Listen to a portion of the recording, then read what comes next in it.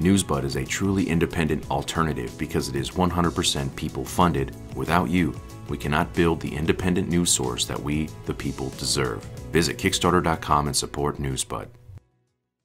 Believe it or not, the nation's young people have been given a front row seat for an unfolding police drama that is rated R for profanity, violence, and adult content. For example, in Arizona, a panic-stricken 7-year-old girl watched as a state trooper pointed his gun at her and her father during a traffic stop and threatened to shoot her father in the back based on the mistaken belief that they were driving a stolen rental car.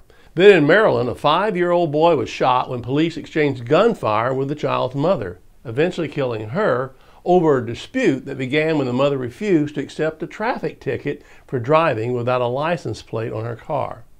It's difficult enough raising a child in a world ravaged by war, disease, poverty, and hate.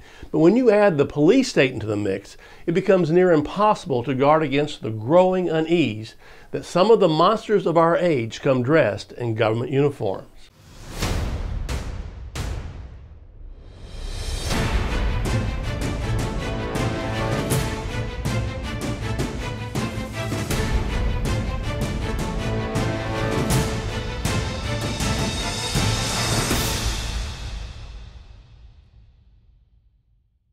The lesson being taught to our youngest and most impressionable citizens is this.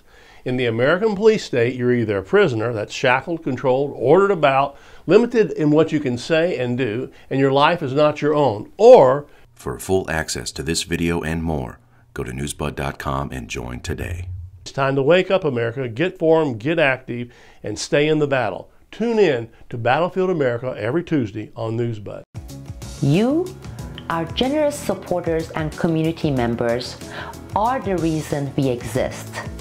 You are the power that has kept us operating and expanding towards this amazing success. And you are the sole determinant of the continuation and steady expansion of Newsbud operations. Please join us. Join the Newsbud movement by kindly and generously pledging towards this 100% people-funded media with integrity.